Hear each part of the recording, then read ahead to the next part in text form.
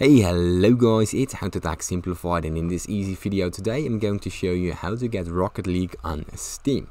Now, Rocket League isn't available in Steam as of today, so if you want to search for it, type in Rocket League, and as you can see, there is no Rocket League available. But there's a workaround for this.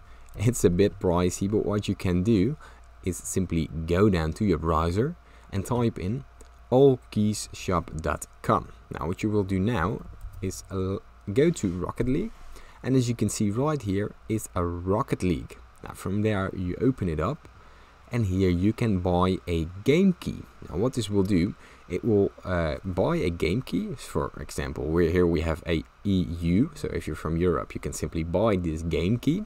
And from there, what you will do next is go to games once you've bought it, and here you can activate a product on Steam.